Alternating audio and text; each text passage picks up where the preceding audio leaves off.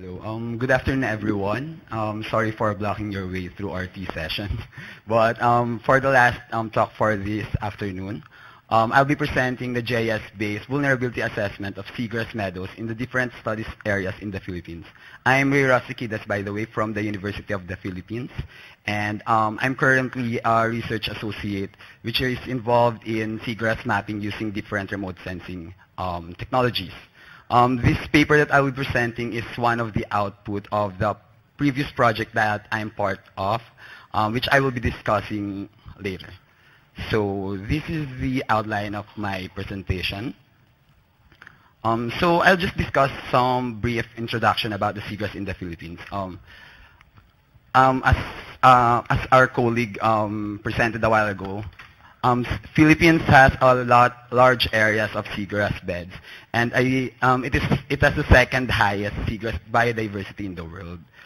But seagrass cover has been declining due to the declination of water quality, degradation of environment and resources, and human-induced disturbances. So we have to do something to protect these resources.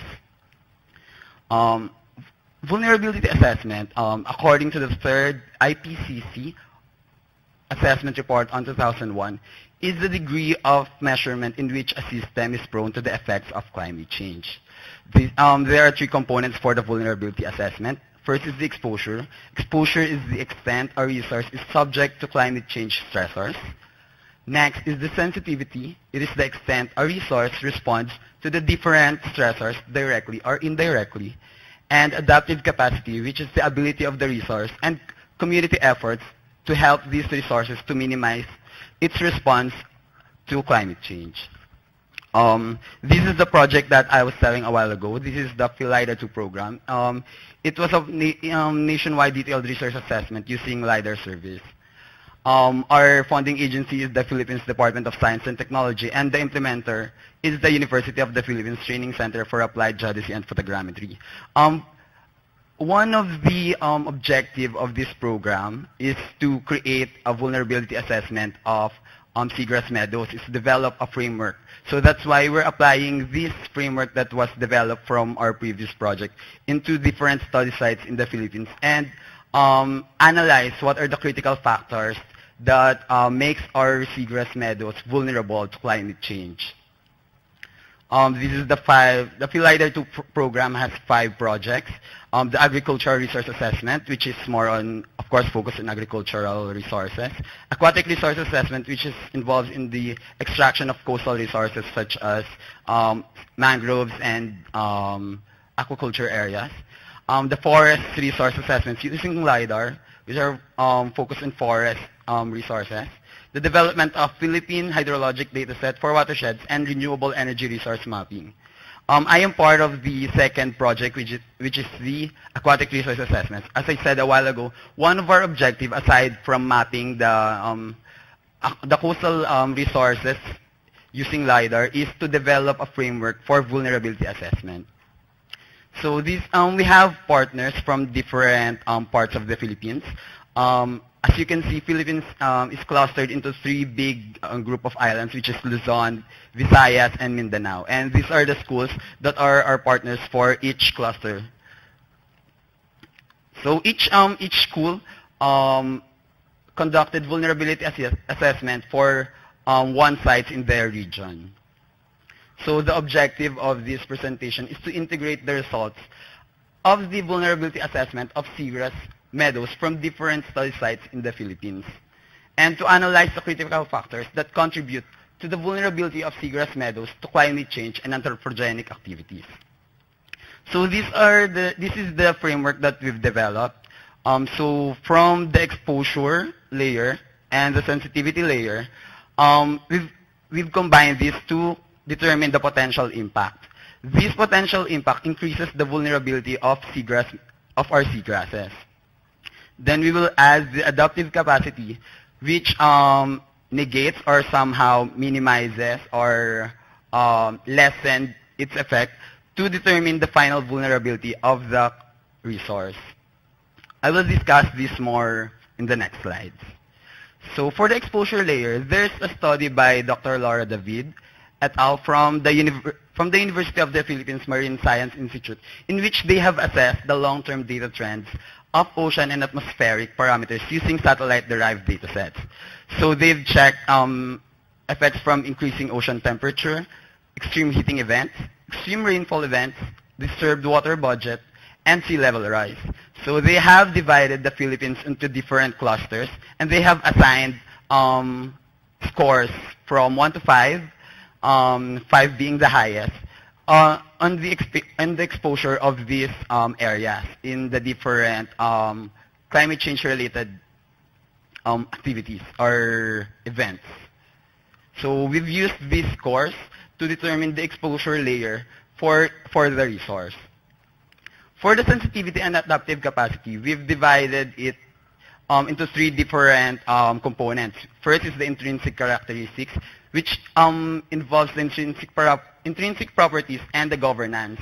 Next is the anthropogenic activities, which has the anthropogenic disturbances and human intervention.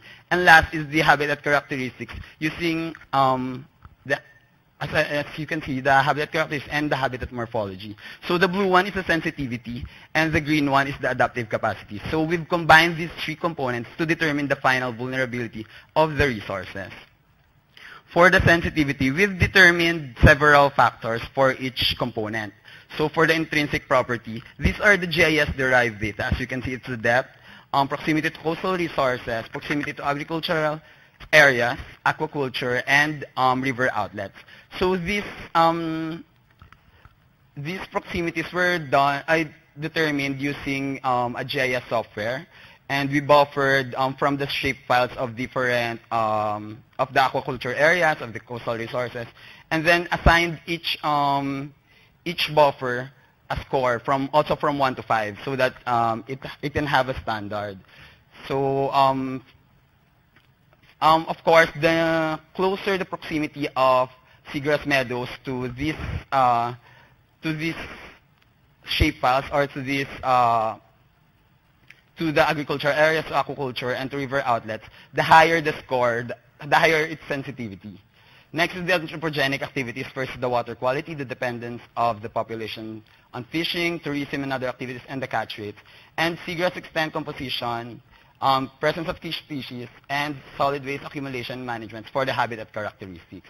So for this part, we've conducted focus group discussions. We've visited different villages, and then asked them. We prepared an questionnaire, and then we assigned scores for each answer.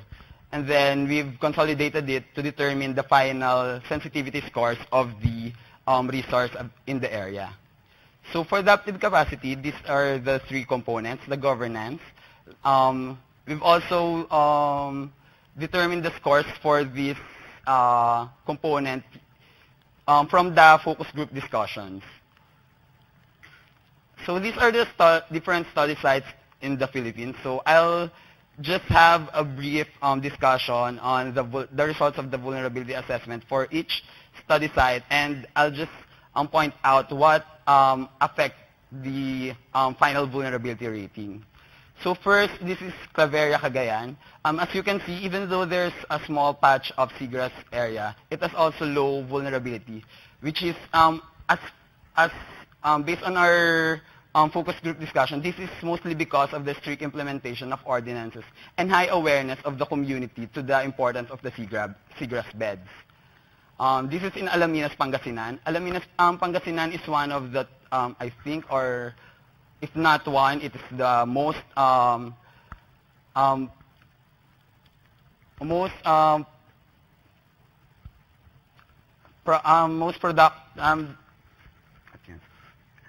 it is the area where most fish pond areas are.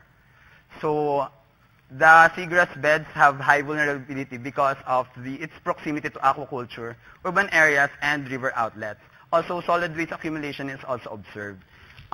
It is also seen that the seagrass meadows in these areas are monospecific and cave fish species, which shelters in seagrass beds are rarely seen. And there are also high tourism activities there because there's a group of islands here wherein more tourists are going. So that contributes to the higher vulnerability of the Seagrass Meadows in this area.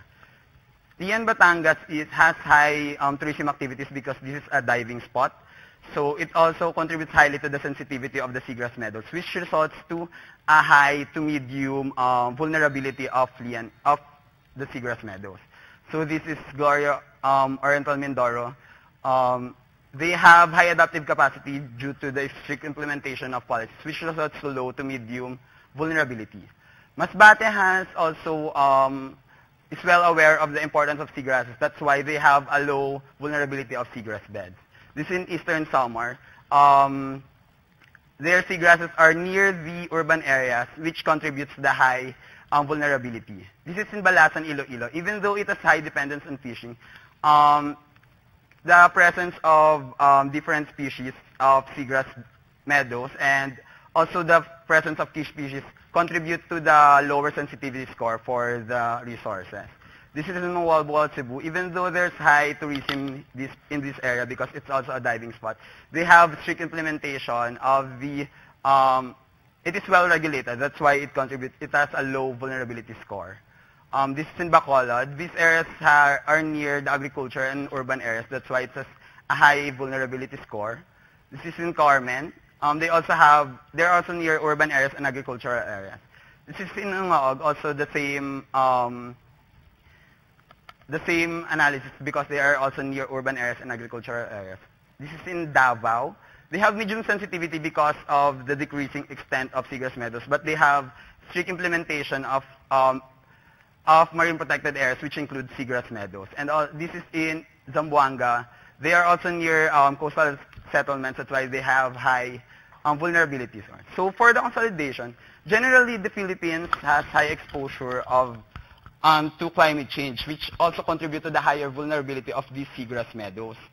Also, majority of the Philippines reside in coastal areas since it is an archipelagic nation. I think about 60% of the population is in the coastal areas of the Philippines. That's why it's also important to monitor this and manage these resources. There's also laws available in protection of seagrass beds, but it should be strictly implemented by the local government units. And also establishment of additional marine protected areas, which includes seagrass meadows in it, would help the seagrass be less vulnerable to climate change. Because I think in the Philippines, marine protected areas are somehow focused on coral reefs. So it's also advisable to include the seagrass meadows. And also more programs should be implemented by the government to have community involvement and awareness, because it is on the people on how to preserve these resources. So for conclusion, the vulnerability assessment studies have been conducted in the different sites in the Philippines using, with the help of the different state universities and colleges in the Philippines. So these studies are important in determining the critical factors that can contribute to the vulnerability of seagrass. And local government units and national agencies can use these studies in organizing more campaigns and programs for the protection of these resources. I'd like to thank these agencies for this paper and for the for the opportunity for me to present here. And these are my references. Thank you very much. So we have time for one quick question or two very quick ones.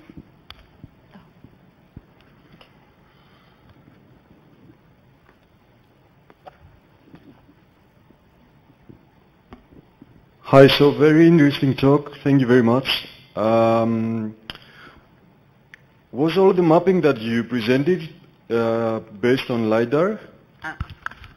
Regarding the seagrass meadows, since we don't have enough bathymetric LiDAR data in the Philippines, the LiDAR mapping is focused on mangroves and aquaculture areas, because the only available data are the terrestrial LiDAR. But for the seagrass beds, we've used multispectral datasets like Landsat and other free available data. And if I have time for another third question, what's the maximum depth in your area? Usually these, based on our studies, usually the areas that we've mapped using the multispectral data are only in the shallow ones. I cannot say the exact depth, but only in the shallow areas because the deep seagrasses are we're having a hard time mapping it because it cannot be seen in high resolution images. Yeah, because maybe if they are visible in the LiDAR image, LiDAR is really good in penetrating deep into the water column. Yes, actually, it's based also in literature. Bathymetric LiDAR is an effective tool in habitat resource mapping, but unfortunately, we have limited datasets of bathymetric LiDAR in the Philippines, just a small portion. Okay, thank you very much. Okay, so thank you very much for your attention to the presenters in this session, and please join me in thanking everybody.